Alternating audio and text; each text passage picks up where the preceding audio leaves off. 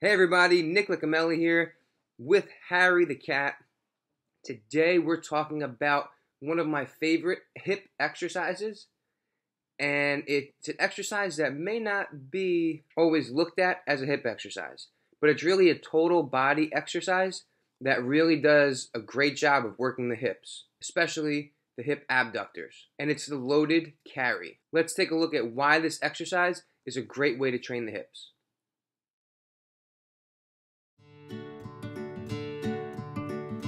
The weakness in my hips is causing my knee pain when I squat because my hips aren't stabilizing my legs right.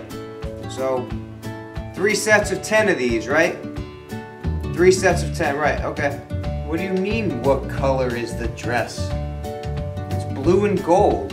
Simple, quick fix for low back pain and knee pain. Seems legit. Cats are so sneaky. Every time they throw food at that dog, he just can't catch it. Oh, donuts. Yes, that is the story of my life. Oh man, memes are great and so original.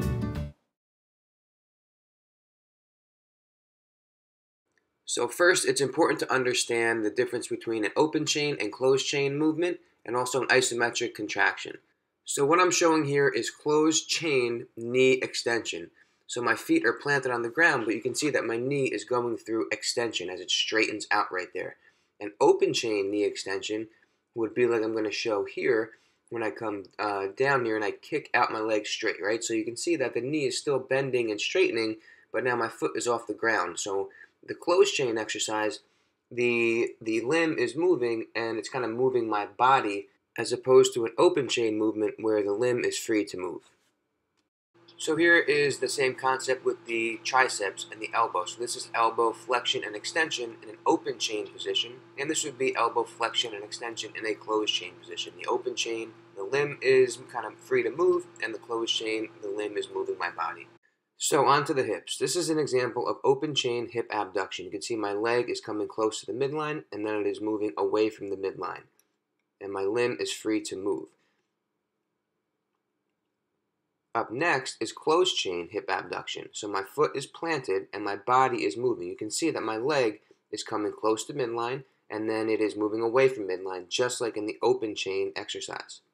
That's important to remember because walking is basically a single leg stance, followed by a single leg stance, followed by a single leg stance. So as we stand on one leg, we are performing closed chain hip abduction isometrically to prevent this hip drop movement right here. So this exercise is going to train the muscles of the hip as a whole, as opposed to something like a side-lying hip abduction straight leg raise. And when we walk, when we run, when we squat, the hip is functioning as a whole, right? The muscles of the hip are all working as a team to stabilize that hip. So like we've talked about before, the same thing could be said for rotator cuff training. So these exercises like this here is an open chain isolation movement for part of the rotator cuff. However, the rotator cuff usually fires as a whole when we raise our arm, when we lift, when we push, when we pull.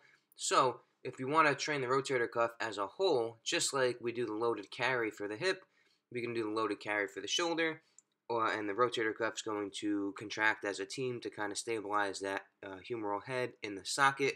We can also do some weight-bearing exercises like these here to kind of get that rotator cuff firing as a whole. And again, these are on the floor here. This is a closed chain exercise because, again, my body is moving and the limbs are stationary. Thank you so much for watching. Be sure to like, comment, and subscribe if you want, and we'll see you next time.